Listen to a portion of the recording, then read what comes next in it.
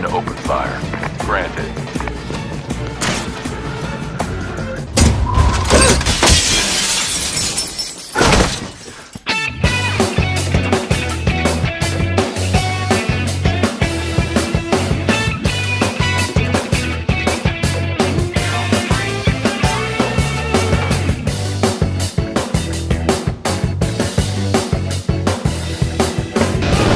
In 2002, the Bourne Identity movie was released in theaters, starting the franchise from the Robert Ludlum book series. That was also well regarded on the topic of espionage. Matt Damon starred as Jason Bourne, a spy and top assassin who lost his memory during one of his latest missions gone wrong. Trying to piece together his past after being shot down, Treadstone, the agency of assassins he worked for in the US, is now hunting him down to try to make sure that their assassins' network and connections are not discovered as well. This spy thriller was a great addition to movies back then. Worked well in tandem main characters as spies like James Bond and Ethan Hawke. So in 2008, after the Bourne trilogy was finished, publisher Sierra and developer High Moon Studios created The Bourne Conspiracy, a game modeled after the story of the first movie, but with some liberties in adding missions from Bourne's past. Now, this Bourne may not have the likeness of Matt Damon due to copyright reasons, but the combat, action, story are all here to remind you of what it is and whom it's for. A love letter to all Jason Bourne fans. Now, let's scope out the intense combat and action mechanics in this week's Game Factor. It's game time.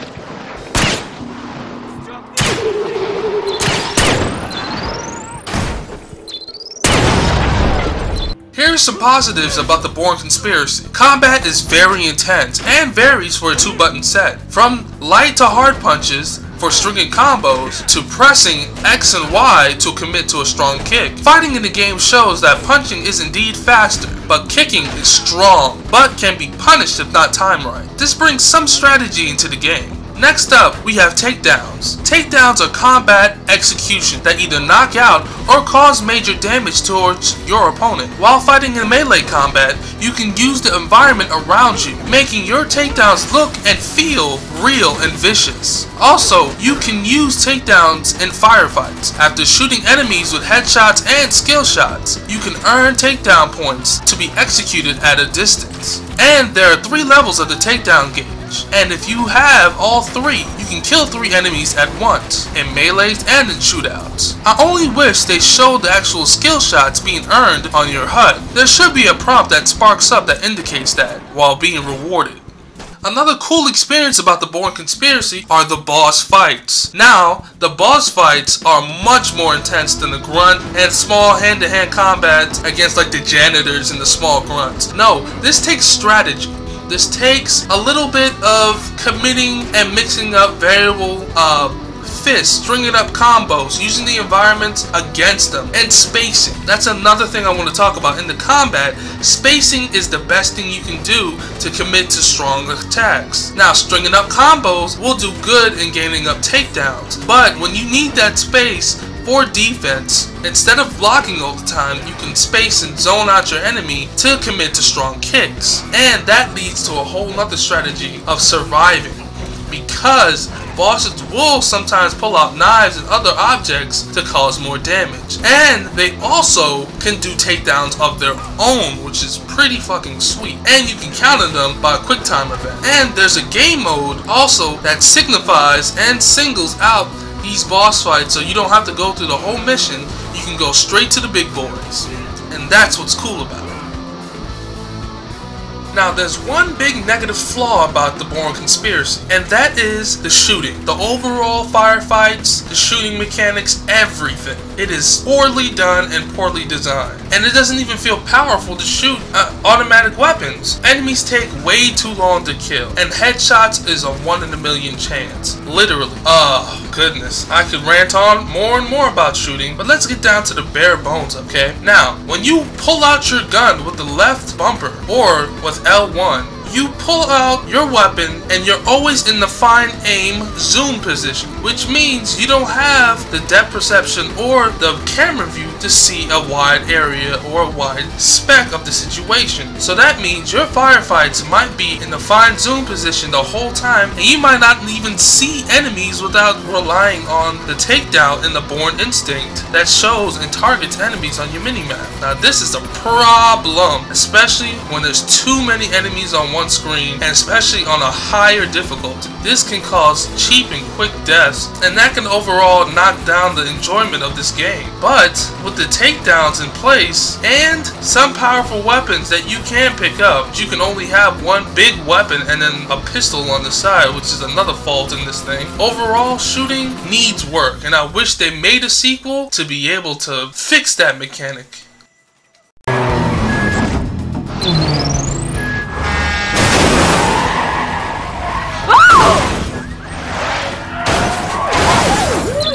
Okay, how about some pro tips to help you out in the Bourne Conspiracy?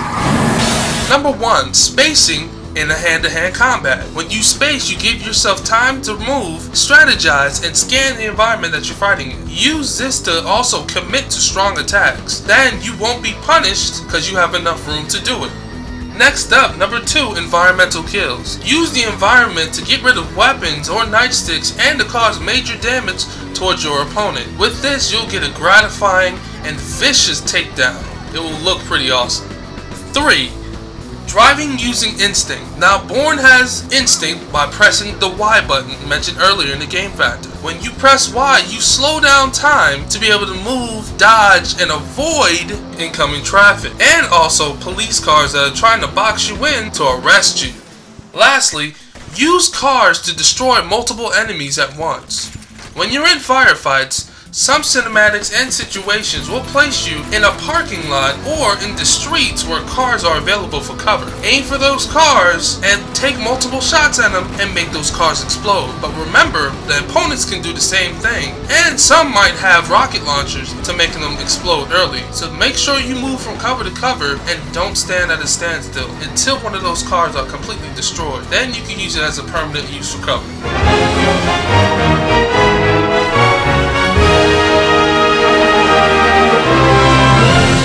So in conclusion, does the Bourne conspiracy live up to the movies? Well, yes, it really does, and may be one of the greatest movie games ever, with a combat engine and takedown environments leading the front. This single player experience is a great time, and brings back old memories of the movie we fell in love with. So for gameplay, I'm rewarding Bourne with a solid B. Like I said before, combat and takedown gameplay takes it to a sky-high level, but the overall shooting mechanics bring it down from being great. Replay value is fairly low. All you have is single player and reliving boss fights. That doesn't mean it's bad, I'm just telling you how much is after the fact when you beat the game. So it's rated around the low fact. And for the consumer report, you can buy the Bourne Conspiracy at a low price, or you can rent it just in case you don't like it. And I'll be giving the Bourne Conspiracy a hidden gem badge, because this game is so underrated and a lot more people should take a look at it and experience the combat and takedown for themselves. What an awesome game. Hey guys, thanks for watching the Rundown Review. Don't forget to like, comment, and subscribe. Don't worry, more reviews and content are coming up soon. Here are the current consoles I can review at the moment. Comment below for a pick at the next review game. And again, thanks for watching. Cafe Olay, baby. Peace and love. I'm out.